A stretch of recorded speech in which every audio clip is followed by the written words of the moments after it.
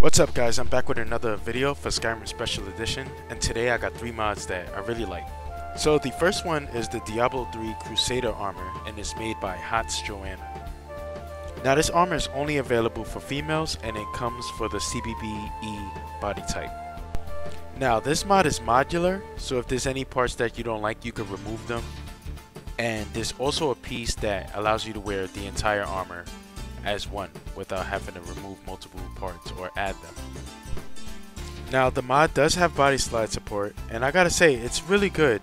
I didn't think that it would have body slide support since it's not really a revealing type of armor, but it does have good body slide options and I made use of them, and I gotta say I really like the shape that I got with this armor. Now this armor reminds me of King Arthur. It reminds me of those armor styles that the knights wore in Final Fantasy VII when you did the ultimate end summon. It looks similar to that. Now there's a long cloth piece that hangs in the front and the back of the armor, and it has physics, so when you run you'll see it flapping around. Now this armor, it covers up most of the body, but it's still sexy in my opinion, because you could remove the tassets and then have the thighs showing, and then since you could body slide it, you could give the character all these curves, and it kind of adds to the imagination, you know? So one issue that I will say about this mod that I noticed, and that's only if you play in first person, is when you play in first person, your hands and arms will not show, they'll be invisible, and also this kind of like this neck guard that's attached to the chest plate will show in your first person view. So it will kind of obstruct the bottom of your screen a bit, but it's not too big of a problem.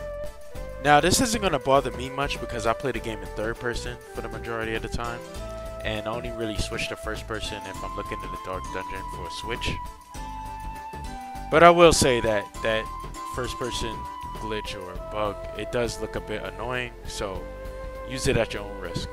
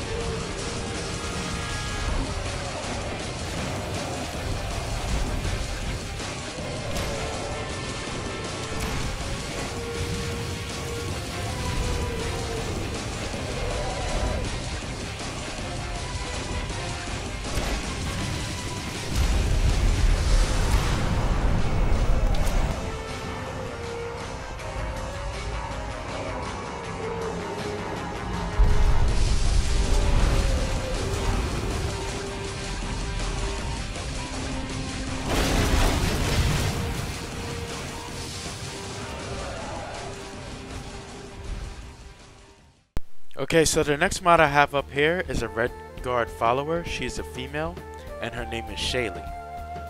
Now, lately I've been looking around on Nexus and Lovers Lab for some redguard followers because I feel like this race just doesn't get enough love in the game. A majority of the time when I do see redguard presets and followers, they look like Nords and Imperials but with more tan skin. So when I saw this redguard, I thought, hey, not bad, she actually kinda looks like a black person, you know, which is what the redguards of, you know, the Skyrim lore are. So I thought, you know, I'm gonna try this follower out. Now Shaley can be found in the Drunken Huntsman located in Whiterun. Now she comes with her own custom armor. It's like a light leather armor, it's like a dark black, and she comes with a bow and arrow. Now I'm not sure if the bow and arrow is customized, but when you look at the quiver, it has this nice textured design, so maybe the arrows are modded that she came with. And she also comes with a dagger. As far as her combat goes, she seems pretty balanced. She levels up with the player, and she has archery and sneak abilities. Now her perks, I believe she has all the archery and all the sneak perks, so she's like a master at that. When I went into combat with her, I noticed she likes to be a ranger. She likes to use her bow whenever she can possible, and if an enemy gets too close, she'll then switch to a dagger and attack with melee based attacks. Now she also seems to be able to take a beating as well, because I saw her get sprayed with poison by a ballast, and I ran up to her to try to use grand healing to heal her, and she only accepted it about one time, and the rest of the times she was like, I don't even need it, my health is good.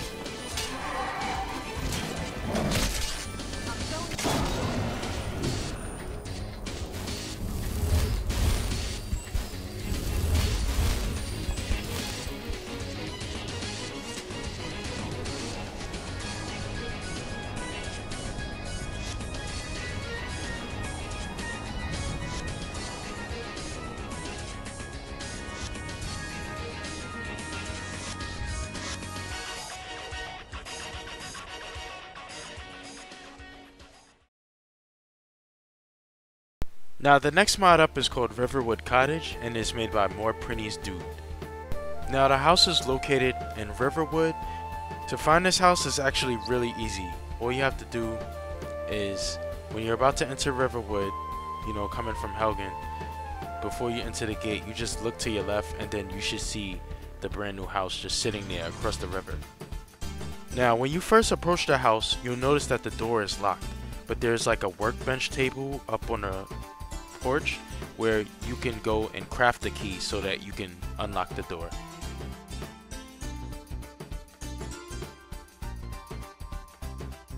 So if you go back to the workbench area, you can craft more stuff for the house. So you can craft pots so you can grow your plants. You can craft a dragon head to place on the wall above your fireplace, and you can make an enchanting lab and an alchemy lab as well. Now when I first went into the house, it just looked like a bunch of junk, and there was 2 mannequins, on the bottom floor, and upstairs there was like a full-size bed, and there was food and plates all set up on a table nicely. But you can tell that the house needed a bit more improvement. Now, one thing I noticed that I really liked was when I was on my way downstairs about to make my way back out the house, I noticed there was another door. So when I opened that door, there was actually a place with another room with about 3 beds, I believe, so your followers can sleep there.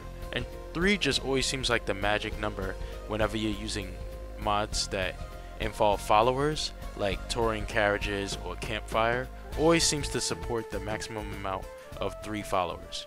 So when I saw this, I wanted to give it extra points.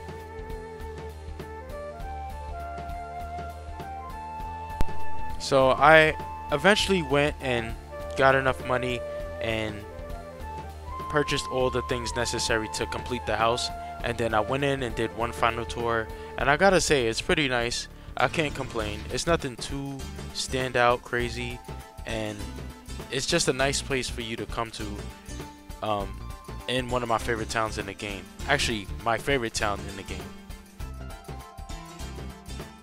But judging by the way it's placed, it seems to be compatible with both expanded towns and cities and JK Skyrim. And while I was using this mod, I still had the modular house mod installed, so those two seem to be compatible as well.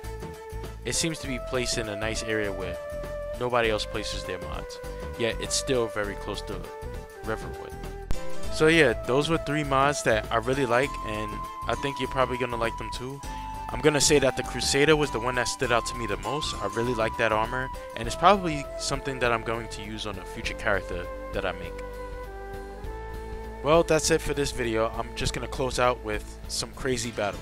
See you guys later. Peace.